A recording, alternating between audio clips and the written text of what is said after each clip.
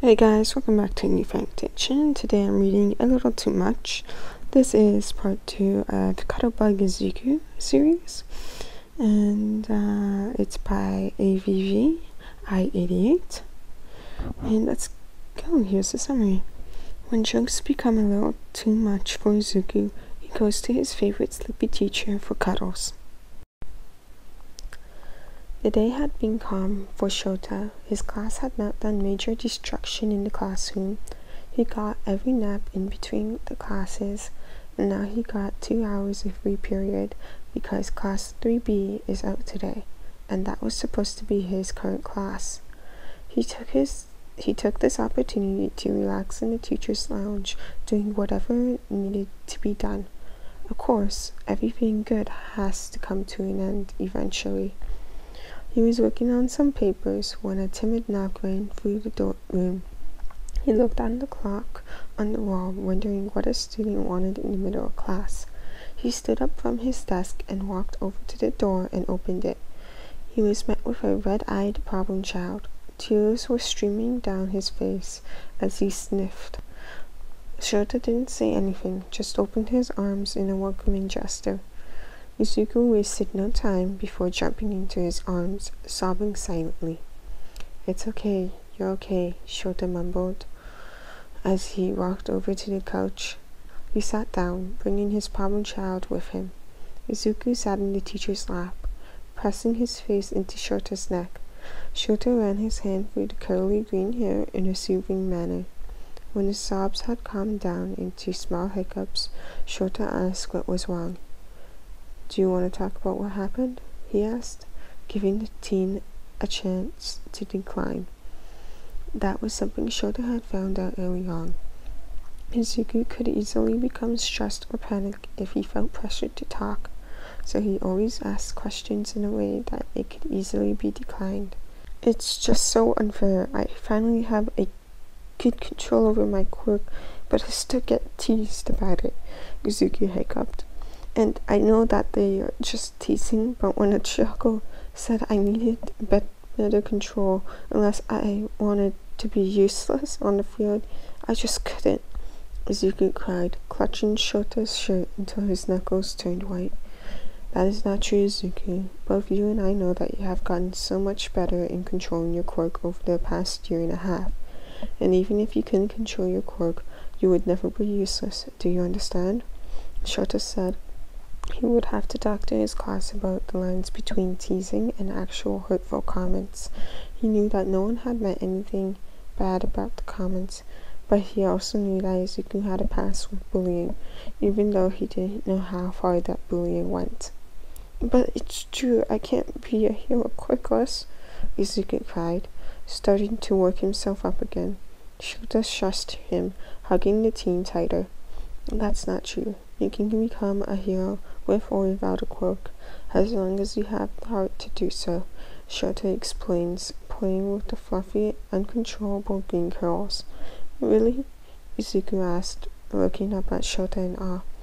"Of course, problem child. I don't have a quirk that helps me in fighting. Do you think I can't do hero work because of that?" he asked, looking at the teen.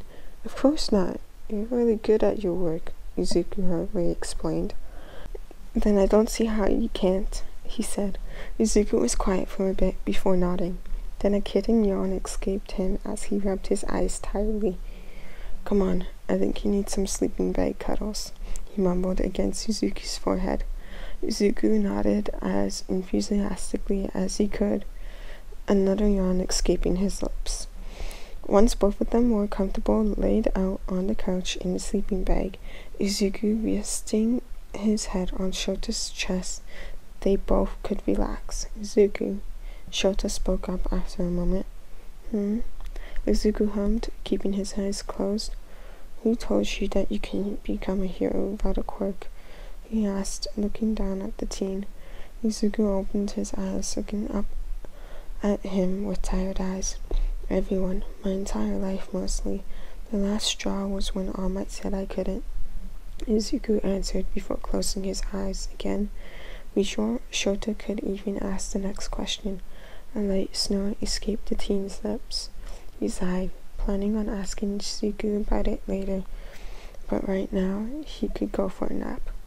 And if All Might came into the classroom with a black eye the next day, Izuku didn't really need to know why. That is how Hisashi found the two. After his lesson with 1A, an hour later, Izuku was cuddled into his husband's side, clutching Shota's shirt, as Shota hugged Izuku protectively in return. Hisashi beamed at the sight, taking at least 25 pictures of the cute sight before walking over to his desk and deciding to leave the two alone.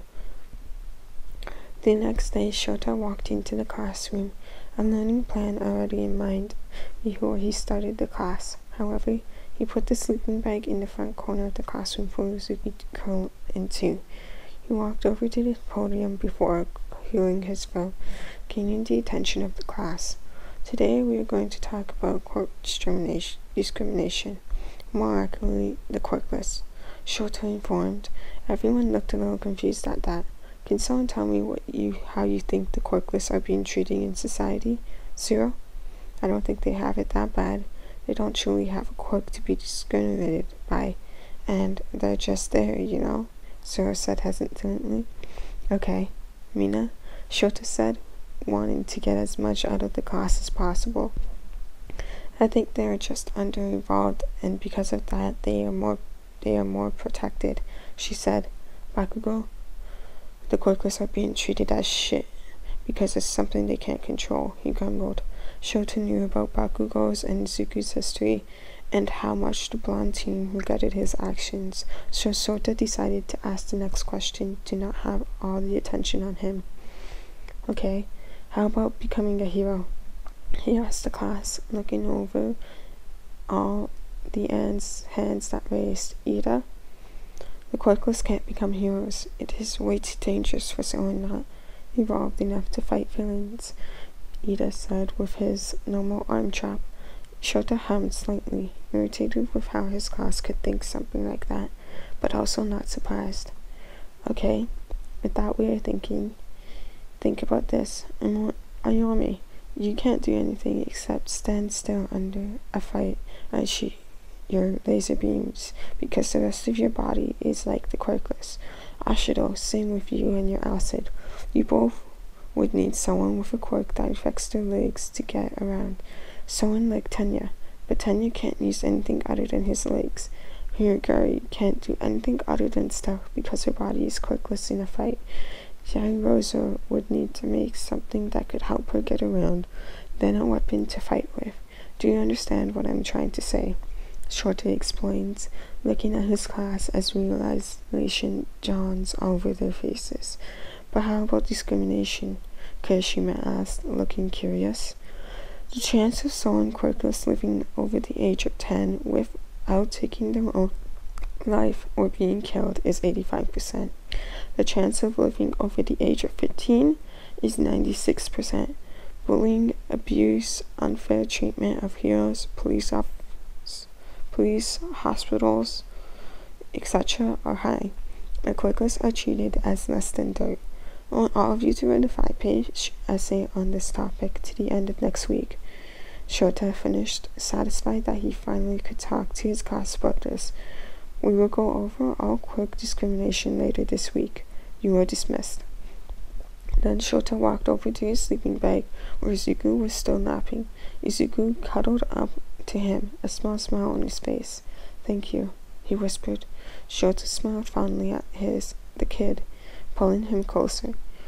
Of course, he whispered back before closing his eyes. So that was part 2. This one was a little rushed because I'm probably not going to have time tonight to record. So there are a little bit more mistakes in here than usual, that's why. Anyways, there's one more part of the series that started this whole series, really. The third one was really the only one I wanted to read, but I figured I might as well read the whole series. Anyways, hope you guys enjoyed, and I'll see you later. Bye.